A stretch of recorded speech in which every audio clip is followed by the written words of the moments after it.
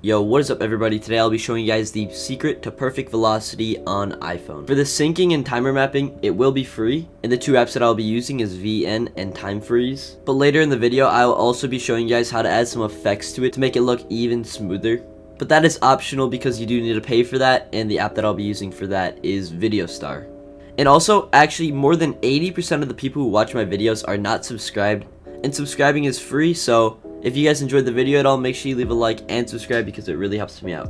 And yeah, with that being said, let's get into the video. And the two apps that I will be using is called VN and TimeFreeze. If you're on Android, you can substitute VN for CapCut. But basically explaining the apps, VN is going to have like a graph for the velocity, and TimeFreeze is basically going to frame blend your clips.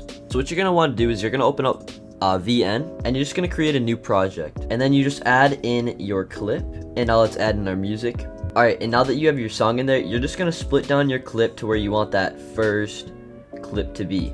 So I'm just going to clip out that extra bit, and then we just want this shot on my marker right there. And it's kind of like just a little bit of trial and error with the syncing, and then after that trial and error, it should be something like this. Now what we're going to do is we are actually going to open up our photos, and you're going to go to your clip in your camera roll, and you're going to edit it, and we're just going to trim this down just a little bit before the kill and a little bit after the kill. So just something like this. That's all you really should need. And then done, save as new clip. And now we're going to open up TimeFreeze, and then click on that clip that you just made in your camera roll and press set speed.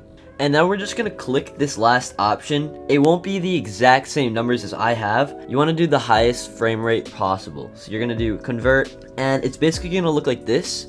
And now here, you're actually going to start your screen recording. So you're going to screen record this right here.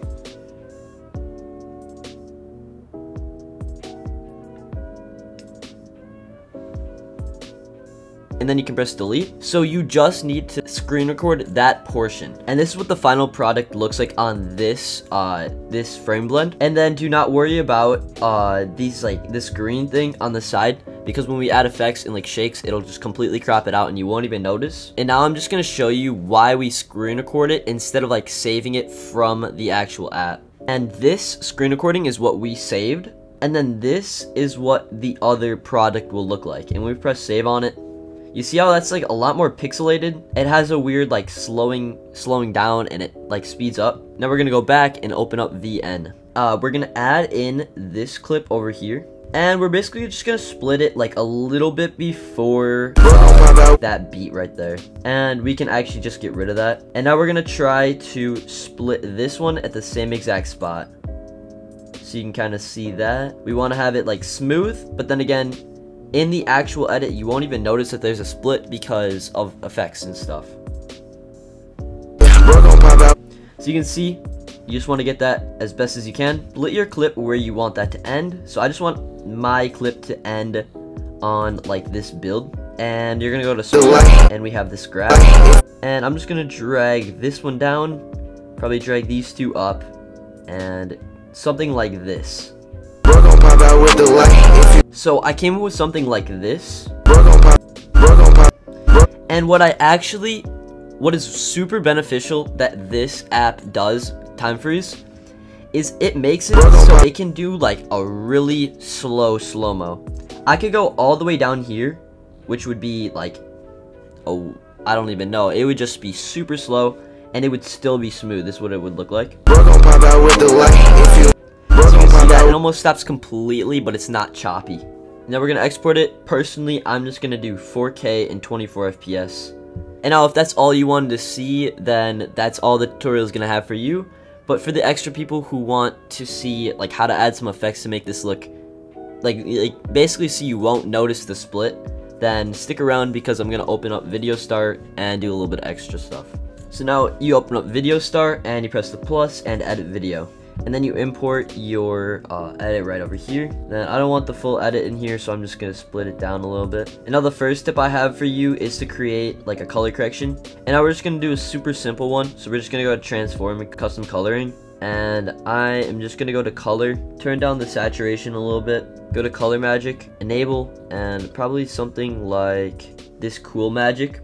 and then we'll add a little bit of bloom to it. Basically what this is going to do is just going to make these two different clips look a little bit more alike. And now you're going to create it. And now what we're going to do is we're just going to split it a little bit before that little split. And now let's just split it again, like right over here. So we have this middle section, and now we're going to go new multi-layer and click that. Go to edit keyframes, and let's set keyframe there, and then let's set another keyframe here, but this time we're going to zoom in like quite a bit, and then we're gonna move one keyframe over, zoom in even more, except this time we're gonna move it up. Then we're gonna move one keyframe over, and then maybe add like a little bit of tilt on that, and then we're gonna go one keyframe over, move it down a little bit, then we're gonna move a few frames over, and we're gonna move that tilt to the left, and then we're gonna go to the end-ish and move that tilt to the middle, and then we're gonna go to center layer and put the size not back onto 100, but onto like somewhere like 105-ish, so it doesn't have those green like glitches on the side. And it's gonna look weird at first. That's what it's gonna look like at first.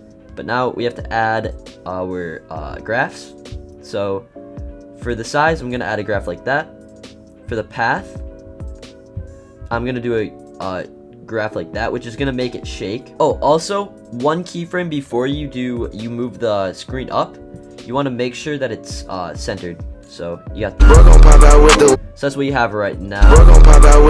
And then we're gonna go back, go to color, and we're gonna add tracking blur, and then mirror, and something like that. And then if you guys want to use this shake, I'm gonna make it into a QR code, and I'm just gonna put that on the screen right now so you guys can screenshot it or whatever. And then of course you can add even more effects like glow or anything. And yeah. Alright, that's pretty much gonna wrap it up for this video. If you guys learned anything or enjoyed it at all, make sure you leave a like and subscribe because it really helps me out. And also, I recommend you guys going to check out my Twitch stream down below because I often react to my viewers and I get to interact with every single one of them. And yeah, with that being said, I'm out. Peace. Man, this shit fire, man. On brand. Yeah, bro gon' pop out with the light if you wanna stack. Yeah, niggas think I'm broke. Yeah, bro gon' pop out with the light if you wanna stack. Yeah, niggas think